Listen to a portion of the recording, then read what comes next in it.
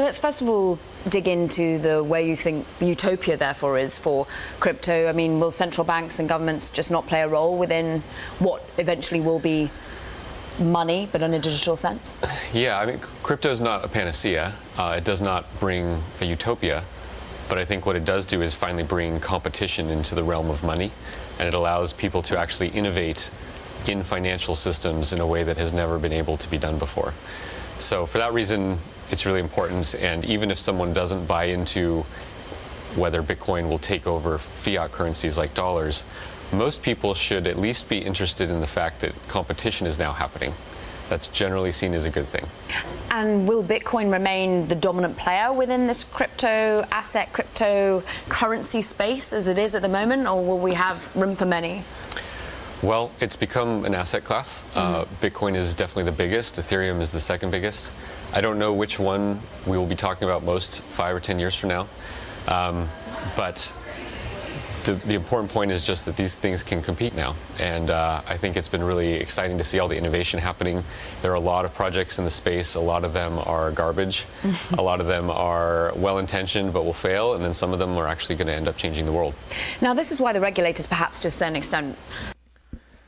So we've answered this question before if you've been following the channel and if you're subscribed. Will Bitcoin be #1? And it's a standard response. No one can tell the future. So like I said, the best thing you can do is kind of educate yourself and watch market trends. Obviously, it looked like AOL was going to dominate the internet, but they're not around. Yahoo obviously had an edge over Google. They're not around. MySpace over Facebook. So just understanding the history and studying it, I think, will help you with future decisions you're going to make if you're investing in this space. But the most important thing that I want to highlight is the fact that cryptocurrencies are bringing competition, and it's bringing competition not just to each other but the banking system, because the banking system has kind of been unchecked. And if you want to study market trends, GDP, the profitability of banks, have gone up significantly since the 1980s. And if you want to go back to even the 1900s, banks are very, very profitable, and a lot of money has been made from the management of money, moving money around. And there's been nothing really to counter this or to make them reduce their fees and create some sort of competition.